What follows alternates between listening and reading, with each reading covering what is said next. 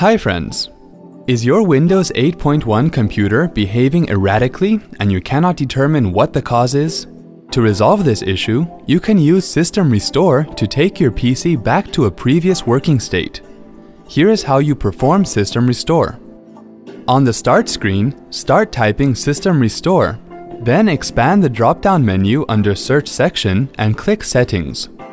Click Create a Restore Point and in the User Account Control window, enter the password and click Yes. On the System Properties window, select the drive on which you want to run System Restore and then click System Restore. On the System Restore window, click Next and select the appropriate restore point. Click Next and then click Finish. On the confirmation window, click Yes to confirm. Wait for the process to complete and the system would restart automatically to the system restore point you selected. Hope this was easy to follow. Thanks for watching.